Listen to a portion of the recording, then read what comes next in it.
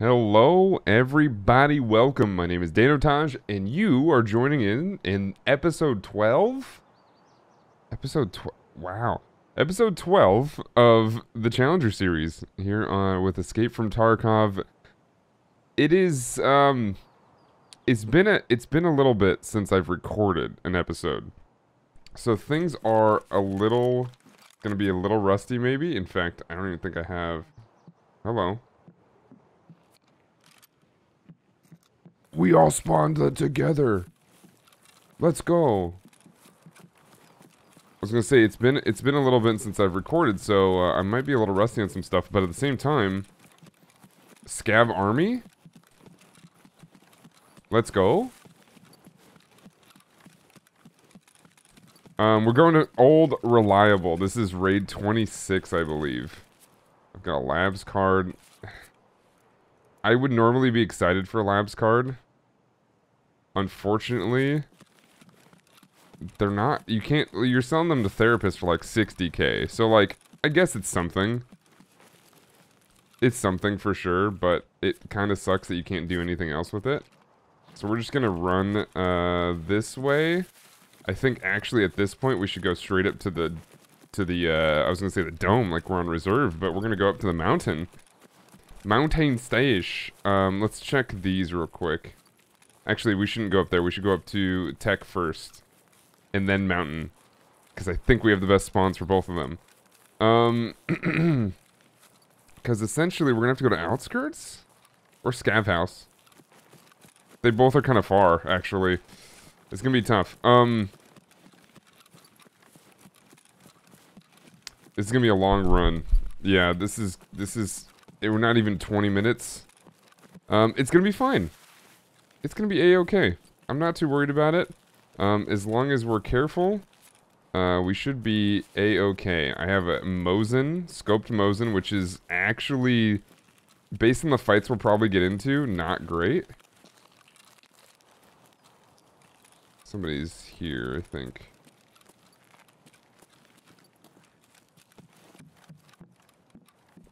See if we can find a weapon in here. SP7. It's 9mm. I don't think we care about this too much. I can set that on there, but that's not bad. Alright, let's go. I'm not gonna spend too much time here.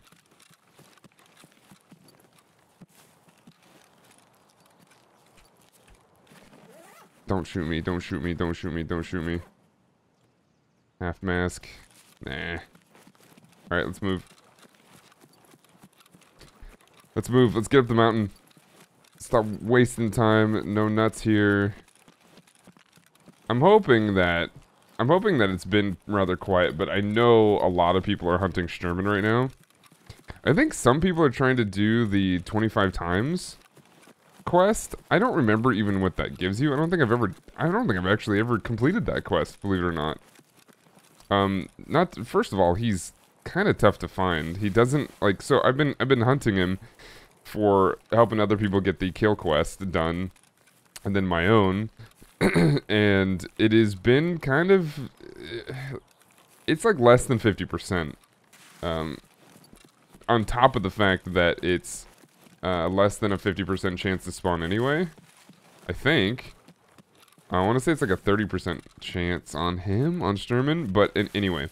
It's been pretty rough. We do like every 3 or 4 spawns, or every 3 or 4 times we get in, we gotta go find him and see if he's there. And I'll tell you that because half the time we get spawned like right around here, and then we get sucked up by like 3 different PMCs. We gotta fight them for a while. There have been times where we've gotten in those fights and he's been alive. We just hear him popping off. Thankfully, there's one of the times that happened. Oh, come on. I want it. I want it. Thank you. One of the times that happened, we were able to win those fights and then go get him.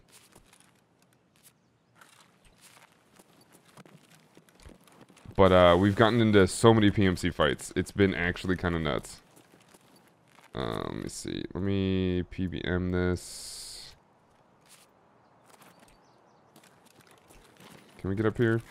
How, oh my god. How aerobic is my scav now?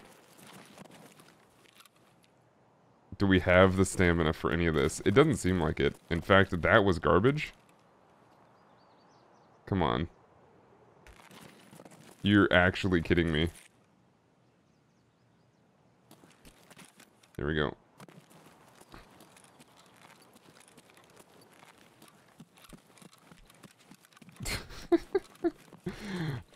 Old Reliable's getting a little annoying, isn't it? Gold chains, these aren't terrible. These are what, like 16 to 20k now? Like they add up. They definitely add up. They'll give us something. Or PBM ammo. Can stack them. What is that?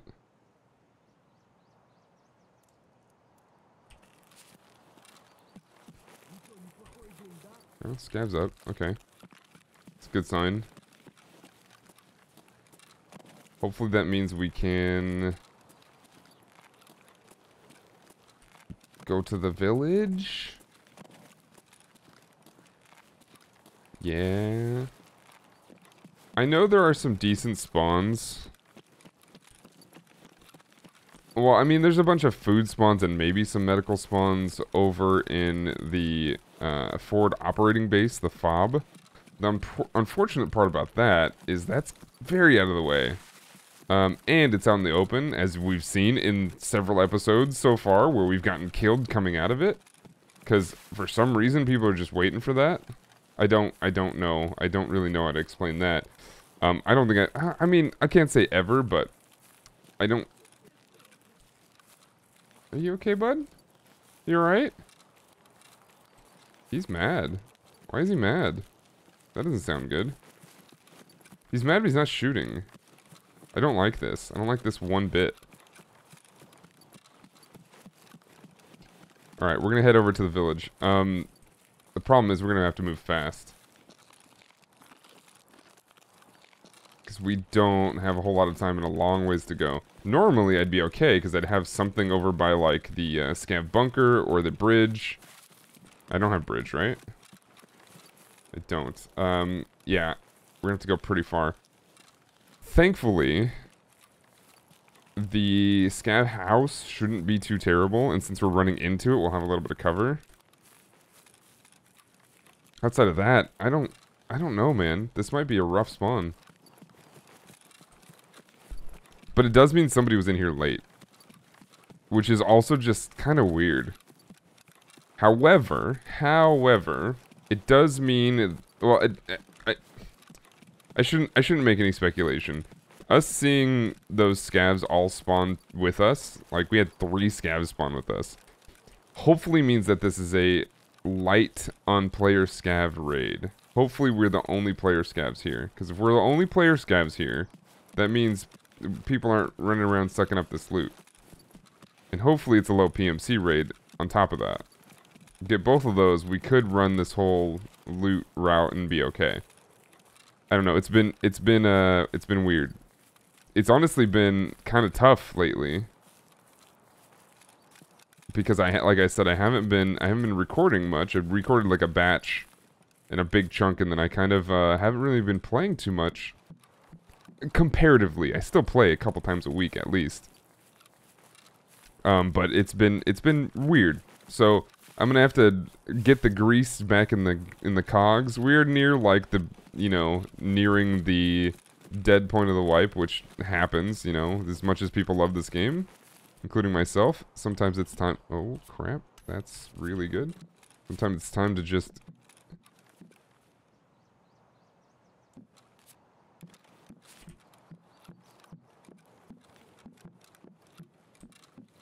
I don't know. I'm leaving.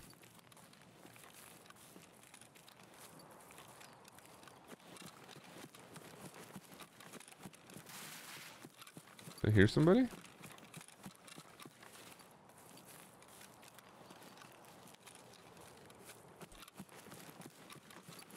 Ooh. That was scary. 9:30.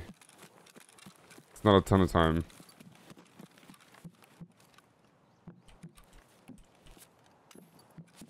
Whew.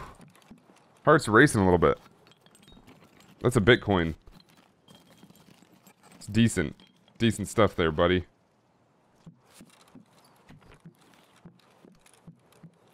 Do I forego any loot at Scav? No. No, we shouldn't. We maybe forego... I don't know, man. It's 8... We're not gonna have a ton of time, no matter what. I think we go straight into the bunker, we come right back out. And then we gotta run. We gotta run far. God, this spawn sucked. This spawn combo with, comboed with the extracts is garbage.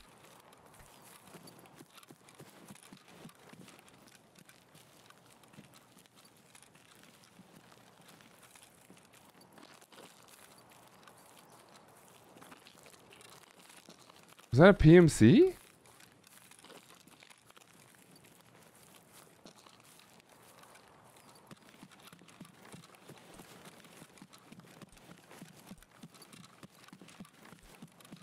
And a Scav?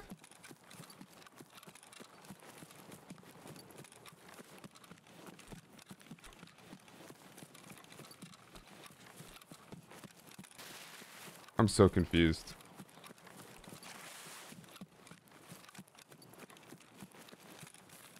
Either somebody scavved back in and got their stuff after they died, or that was a scav and a PMC going to an extract that is not a scav PMC extract. It's not a PMC extract at all, actually.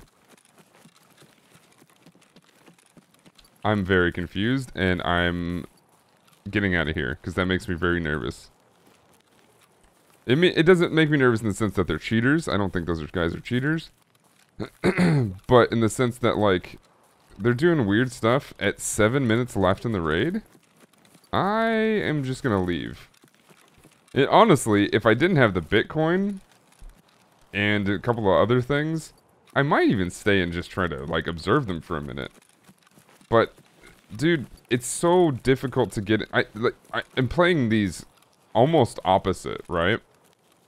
And let me explain that. So, normally, before this challenge, I'd be playing my PMC and my Scav completely different. I almost would never play how I play this challenge series, meaning I don't really go for too many fights in the challenge. I mean, I've gone for, like, honestly, less than you can count on one hand on fights in this challenger series. Normally, especially my PMC, I'd go for mostly everything, you know? If there's a fight to be had, I'm going for it. I'll even charge some boys so that I know they're not going to come up behind me at any point, right? Sometimes I'll let certain fights go, but it really depends on what I'm wearing, too. Plus, like, gear, I've lost the gear fear, man. I've done what a lot of Tarkov players, especially new ones, have been stumped by for a very long time, which is getting past that gear fear. It is by far the nicest thing that you can have. It's the nicest feeling you can have in this game, is getting past the fact that you're like, I don't care if I lose stuff, you know? It happens, it happens. And it truly comes with... There's one part of it that comes with, like, you know, getting better at the game, getting your survival rate higher and stuff like that, because in the end, as long as you're kind of above 50%, you're kind of winning. You know, it takes 2 good raids to make up for 1 loss. Really. And sometimes it only takes 1. So that 50-50 usually pans out to be okay. Even if you're doing quests where you're pretty much spending money in that raid, you're losing money when you come out of it. But there's so many raids where you'll come out with, you know, an arm, like a full loadout, right? You kill one guy, you take his full loadout, and you've come out with another free loadout later. Because, like, once you understand that nothing in this game is yours, right? Nothing is really yours. The only thing that's yours is the way you organize your stash and the beauty of looking at it, right? Because after that, everything's borrowed. It's kind of like life in that way, but I know a lot of people like to think that possessions in life are real. They're not. They're all borrowed anyway. We'll just borrow it from the planet and we give it back later. In this game, it's very much like that in a very sped up time scale, you're gonna lose it. You might lose it. Hello. You might lose it in a wipe. You might lose it in a few weeks within a wipe. But no matter what, the point is you're gonna lose all the stuff you have, right? So as long as you don't attach yourself to things, I think you'll have just a better time in the game, right? Whether or not you're very good or you win a lot, what have you, you're gonna have a much better time in the game because it's not gonna hurt as much when you lose, and it's probably gonna mean a little bit more when you win. And not to mention, I think the biggest point is that you're going to be taking in good gear that you're not afraid of losing. And the ironic part about it all is you taking in good gear means that you're more than likely gonna win, right? It doesn't mean you can't get one shot in the face. It doesn't mean you can't get head eyes or head jaws or whatever. It just means that you have a better chance, right? And that's always a good thing. So, I think taking more money in often leads to a better circumstance, even though some people will lead you to believe that taking in very little means that you have more room for profit. It's like, yeah, but, you know, whatever happens, happens. Anyway, in fact, let me know what you think about that in the comments. I'd be really curious as to who's part of the low kit, high value, or, sorry, low kit, high reward runs, or the high kit, more secure rewards. You know what I mean? Let me know. I'm curious. I'm genuinely curious. I'm pretty sure it's a pretty even split down the middle. Anyway, that was a decent raid. I'm gonna count this all up, and we'll be right back. Bing bing, bing bong, bing bong. Here we are. All right. Now I know. You can see the information in the top left. Woods again. Do you see our kit? Caffeine up. If this isn't the ultimate rolling through the woods hunting kit, then I don't know what is. Like, look at this. Look at this. Amaze. Terrible spawn. 20 minutes, though.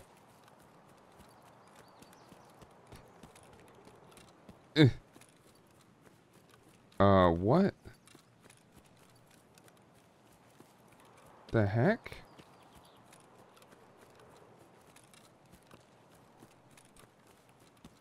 No, I'm in the right spot. Okay,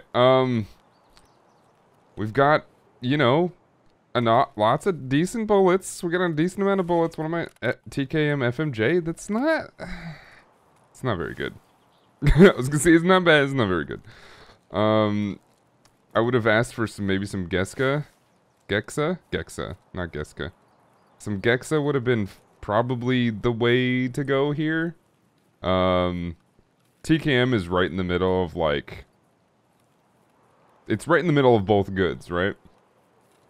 It's neither good nor is it good, is my point. Because, so, at least it's a cheap round, but Geska does so much more flesh damage than these TKM FMJs. You know, obviously you want APMs because of the armor pen, but if I can leg somebody to death, or if I can, honestly, based on the damage, if I, like, especially recently, if I could just hit somebody in armor, like 3 or 4 times, dump a mag into him, yeah, and like dump a mag with this hunting rifle, but dump a mag into somebody even with decent armor, it would still kill them, because those are thick ass rounds. And the damage should make up for not being able to pen, because really that's what they've done with this game. In a big way, it makes sense. So I've heard a lot of complaints, and I think I'm just gonna try to get into Nikita's head real quick. So Nikita hears all this, you know, probably criticism. So you'd probably call it a criticism about, oh man, you guys, you say your game's realistic, but what about this, and what about this, and what about this, and that's probably all he hears. And in reality, This is not good. I'm pretty sure somebody's right over here. This means...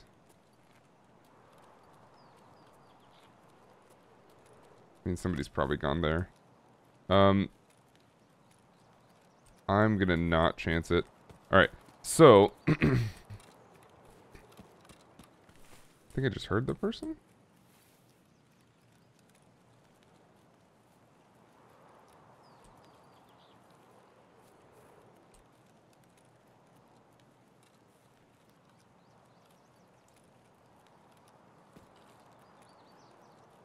Maybe? Anyway. I don't know. I might get shot in the back of the head here. Anyway. He's probably hearing all these criticisms about how about how BSG talks about how they want their games to be realistic and go after all these cool things that most games just can't, like, accomplish, right? Because most games, most first-person shooters, will give you elements that are very obviously simulating realism, right? And we know that because we know they're video games. We know that they're only a simulation. And this game, in my opinion, takes a different step. I'm not gonna say another step, and it kind of does that too. But a different step, like a step in a quite different direction, more towards realism, because it's going more for realism rather than realism simulation. That's an AK? So it sort of makes sense in a lot of the decisions that he makes when you think about it that way. That's not bad. Alright, so when we think about what that means, we think about the fact that elite player's not bad. I'll take the long and flat, that's fine. We think about the fact that, hey, what would happen in these situations, right? So, oh, defield's not bad. I need to look in these more. So I'm trying to remember what the original point was. I got distracted by me thinking there was a guy up there. And I think there was. But, ooh, it's not bad, it's not bad, it's not bad. Alright, alright. It's actually a really decent, little spot there.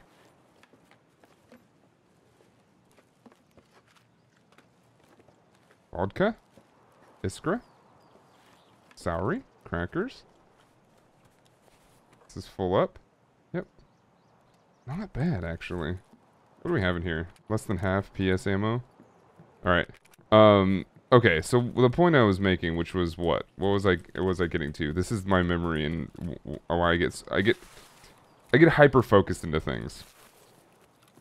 And then my brain makes priority lists, and sometimes a hyper focus gets overridden by something that says it's a higher priority. And I explain it this way because even though it kind of seems like attention deficit disorder in a lot of ways, I describe it that way because I don't think it is. I think it's different. I'm not trying to say I'm special or anything. It's just, it's different. It is different because I don't get distracted by things that are meant to distract you, but by things that have higher priorities, and then I forget what I was talking about before. Which is, you know, kind of that, but different, like I said. And so there's certain points where I'm like, what was I talking about? And then it takes me a while to get back to it, but I'll get back to it eventually. I was talking about realism. And I was talking about, I remember. Certain rounds doing damage versus high or low penetration armor, essentially. So armor that will not allow a whole lot of penetration. So when we think about that, we think about what a bullet is and how fast a bullet goes and how much damage it actually does to an item of any sort. There are almost no bullets that sit there and they just kind of do nothing, right? You look at most like 9mm rounds and see how it, you know, explodes basically against a piece of pretty thick iron, but like metal, right? It does something. And then Let me see if I can get this done. And then you think about the fact that it still has some force being put behind it. It's a small round, it's obviously just going to explode, but then you think about what's in armor, it's kind of that, but not nearly as thick, right? And then you think about the fact that somebody is behind that piece of armor, directly touching it, and it's going to hurt a lot. It doesn't matter what armor you're wearing, it doesn't matter where you're getting shot by. Getting shot hurts. I don't know that from first-hand experience, but every time I've talked to somebody who has been shot, either through armor or what have you, it hurts, no matter what. So, if I take, like, an MP9 and load it with even say the lowest penetrating ammo that there is, even though most 9mm is not going to do anything, right? And I unload a, let's say a 20-round mag directly to your chest. Or maybe I hit half of them, 15 rounds hit your chest. You're either going to be dead from internal bleeding, or you're going to be passed out because of how much that just hurt. Basically like just getting hit with 15 sledgehammers in a super quick succession, right to your chest. So it either is going to squish your heart, and your heart's going to be like, what the hell just happened, and either stop, or you're going to burst something.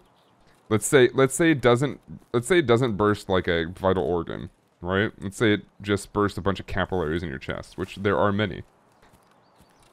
That's going to cause a lot of bleeding and bruising. It's not going to cause, like, probably a hemorrhage to where you can bleed out internally. But it's probably, and it might. It could still do that. It's very much still an option. But let's say it doesn't. And let's say that, let's say it just bursts a bunch of capillaries. And you're sitting there with all this bruising. It don't matter what you do, what you say, who you are. Being combat effective at that point is nearly impossible. So when you think about the fact that you're not going to be in a Tarkov situation, still alive, yet combat ineffective, that doesn't make any sense. I think I just hear stuff going off the water there. Not going to be combat ineffective just sitting there, right? The game's going to have to decide, yeah, you're probably going to be technically dead, so let's just take you out of the raid. Scav house, outskirts, dead man's place, mountain stash. I did have mountain stash. Probably gonna have to go to... Come on. Please? So... if you want to talk about realism, even if you don't penetrate that armor, it's still gonna hurt a lot. So, complaining about that doesn't make any sense to me. You either don't like the realism, or you do and you're like, well, that's just part of what we have to take. And you can talk about this all you want, but you can talk about the fact that oh, this game's been playable for, like 4 years now. There's no way they can call it a beta. It's like, but that's exactly what it kind of is. It's kind of even an alpha in a lot of ways. There's a lot of features that just haven't been implemented yet. And I think that's what makes this game so beautiful, right? Put aside all the politics and stuff that's going on right now with how many things are going on. I think the people over at BSG are decent game developers, and that's really all we need to care about. For the most part.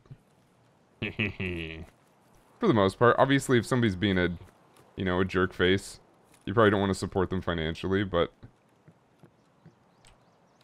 for the most part, they're probably not going to be changing the world in any way, in a negative fashion, I would say. Take that. Mayo? Alright, we'll take mayo.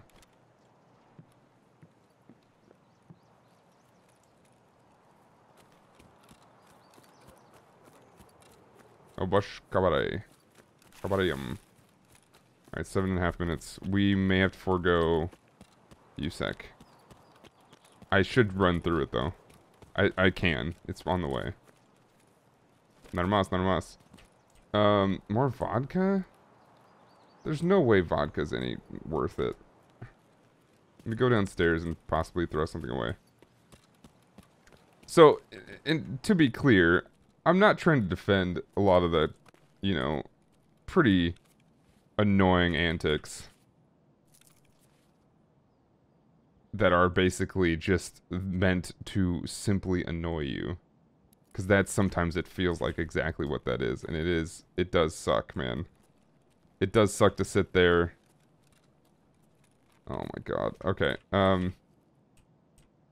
It sucks to sit there and be like, I have to do these stupid quests because that's what the game's asking me to do, and they're super annoying. Next tool set.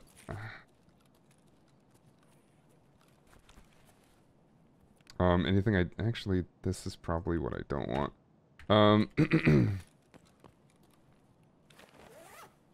Take that. Already took one of those. The Slickers, I don't think is any good. But people might be buying them, not sure. I'm actually kind of heavy, aren't I? Yep.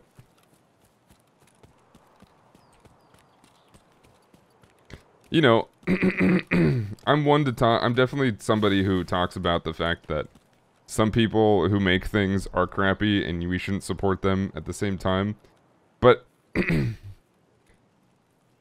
I've also gotten older since I first started talking about that. And when you come to realize that people, for the most part, do shitty things. Let's just be honest. They do shitty things. And basically, only worrying about the people that get caught, it probably means something's going wrong in your life or in your observation, what have you. And I think while that is cynical, and that's something that's, let me finish, right? It is important to realize that even though you don't know if somebody's being a terrible human being, and you shouldn't damn everybody, because you shouldn't, there are certain things you kind of have to prioritize. And that kind of comes down to what it is that your morals are, right? Certain people care about the environment, and as long as, you know, you're dealing with people who aren't necessarily ruining the environment, they might do some questionable things, but you also have to weigh out how that affects you and how it affects them in what they do, right? I'm not going to get on a soapbox too much because I do this on stream and I know it annoys people, but essentially it comes down to, if you're not going to buy Tarkov because, you know, well, first of all, if you're not going to buy Tarkov because they are Russian, that's just stupid. The Russian people are great. They're leaders, not so much. I mean, same with us Americans. I think there's a lot of great American people. There's just a lot of terrible leaders. And a lot of terrible Americans, too. It goes everywhere. It goes both ways. But the point is that if it's something that really isn't that huge of a deal, you don't need to pour money at them. But if you're gonna buy a game that is going to give you some satisfaction and some enjoyment, just do it. Don't deprive yourself of that. I think that's stupid. If it's somebody doing some pretty heinous things, you know, like if they're stealing money from people, which a lot of game companies can be accused of doing, very, very much so. If they're doing things that, you know, if you're not a fan of NFTs and they're just printing NFTs, like some companies are doing, and you don't want to support them that way, that's fine too.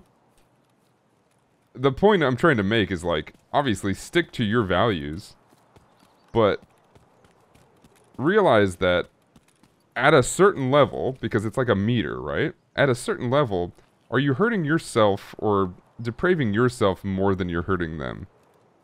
And if the answer is yes, then, well, you need to think about that. But If it's like another AAA game that's full of bugs and pretty terribly put together and they're asking for $60, that's absolutely something that I would say pushes that meter, or at least the threshold, a lot farther to the right, meaning that it's not depraving you of too much by just simply being like, I don't want to deal with them. I don't want to play their game, even if that game looks really good and fun. Because there's a lot going on that they shouldn't be doing, right? Because we have to think about the fact that we're talking about entertainment here, right? The amount of damage that entertainment companies can do is really not all that much. But they do have potential to do something. So, you know, just take every situation intricately and think about it for a second. I just see a lot of people jumping on things really quickly. And I mean, to be fair, in a lot of ways it is fair because there's a lot of people who just don't have the time to look into things, and I totally understand that. But that's why, you know, hopefully you can watch 10 to 15 streamers and you know, for 10 to 15 minutes at a time over a course of like a couple weeks on a game and be like, oh, this makes sense. Get me out of here. Get me out of here.